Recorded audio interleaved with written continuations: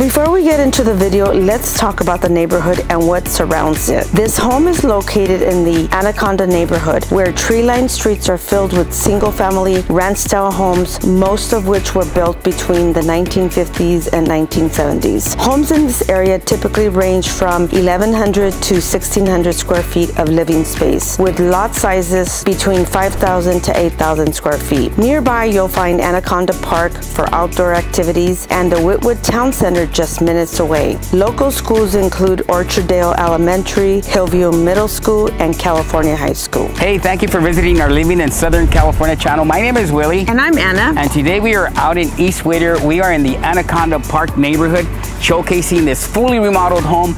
Anna, tell us about this house. This home is a 3-bedroom, 2-bath home. The living space is 1,600 square feet of living space, and the lot size is 6,000 square feet. Let's go take a look. All right, folks, so as we walk into this house is located out in East Whittier. It's the Anaconda Park neighborhood. This house is a 1,600 square foot home, and as soon as you walk into it, you have the living room. Now, this living room here is, I'm gonna say, about 10 by 13 square feet.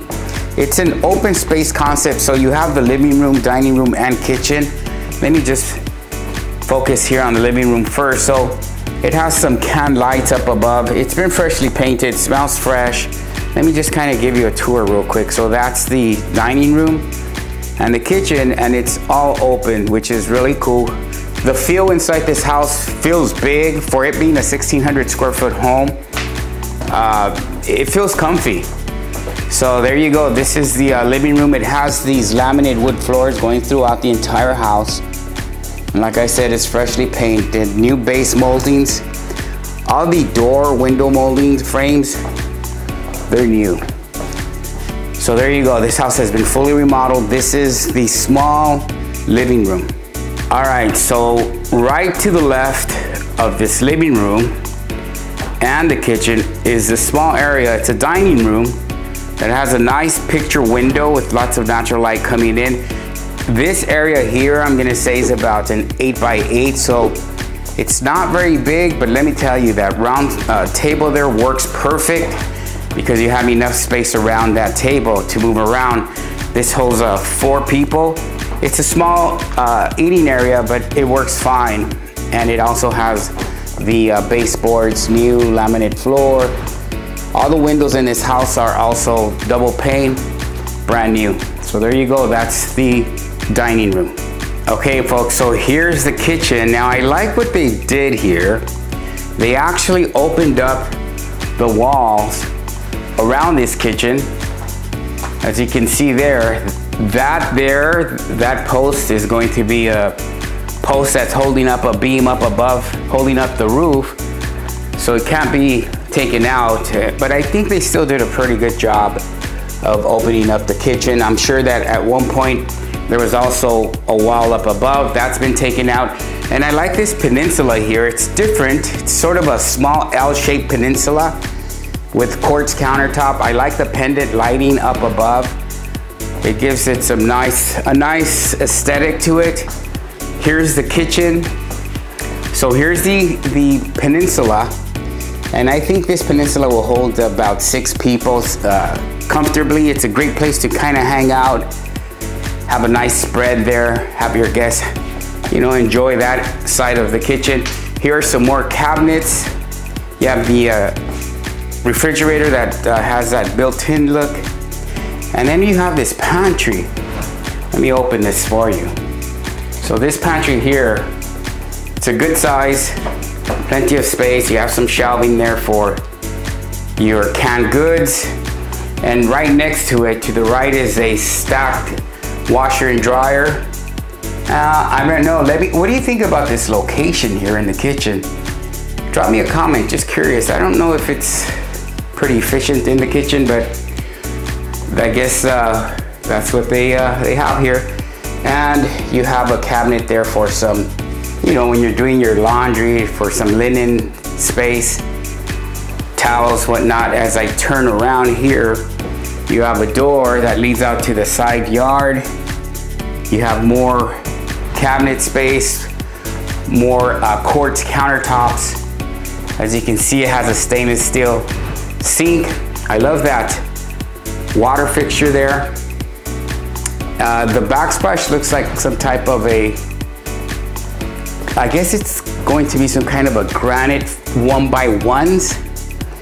You have a stainless steel stove, stainless steel dishwasher, and I think this is a spice rack.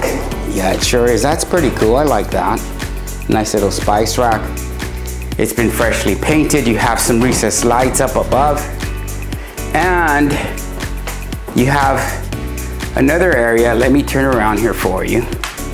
You have another area here where they have another eating area. So that's the kitchen.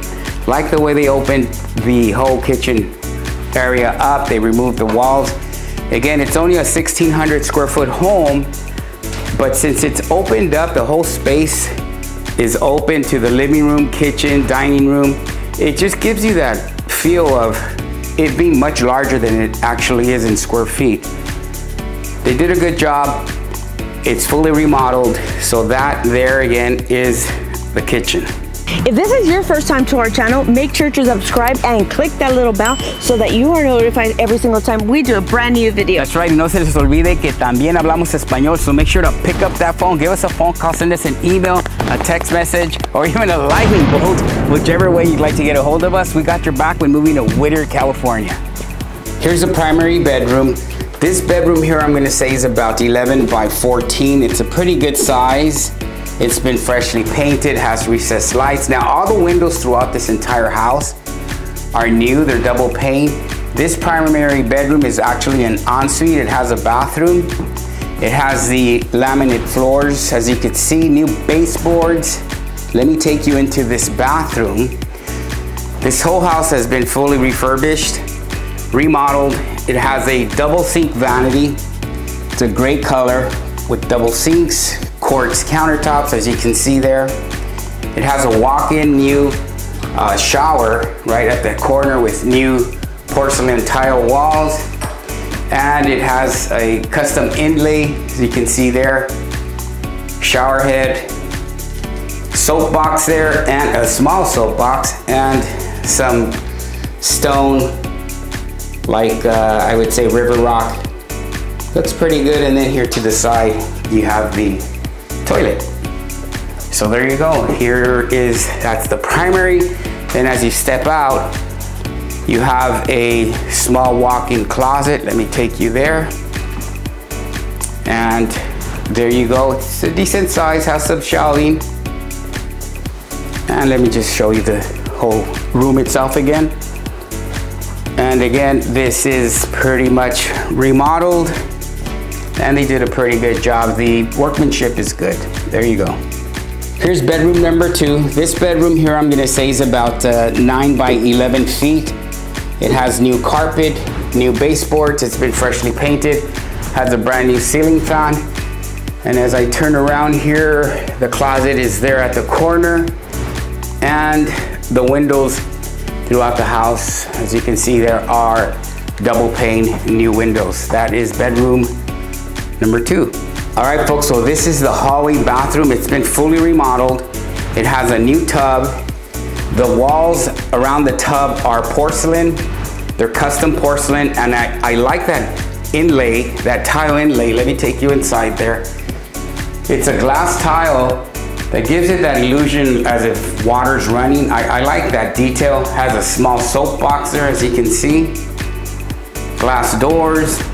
The vanity is a new vanity with a quartz countertop. The floors in here are a custom porcelain. And again, it's been fully remodeled, freshly painted, recessed lights. There you go. And finally, it's bedroom number 3, the last of the bedrooms. And this is going to be the smallest bedroom throughout the house. I'm gonna say this bedroom's like 9 by 10. It has new carpet, new baseboards, fresh paint, new ceiling fan up above. It also has, I like that detail there. It has a custom sitting area, a bench, and I think this works as storage also. Let's take a look. It does, and it's pretty deep actually. That is cool. All right, and then you have your closet there at the corner. This is a smaller closet, as you can see there. A bit smaller, but it works for a small room. And so there you go, that's bedroom number 3. So I wanted to point out one more thing. Right next to this bathroom is that closet.